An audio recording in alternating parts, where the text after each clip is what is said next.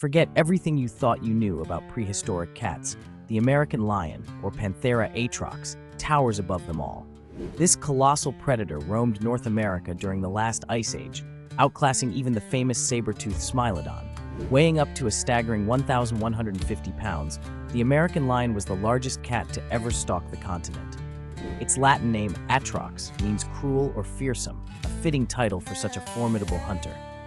Fossils, especially those found in California's La Brea tar pits, reveal a creature built for power and speed, hinting at a social lifestyle much like today's African lions. These apex predators likely hunted in groups, taking down massive prey such as wild horses, bison, deer, and ancient camelids. Living alongside fierce competitors like dire wolves and Smilodon fatalis, the American lion dominated its ecosystem for thousands of years.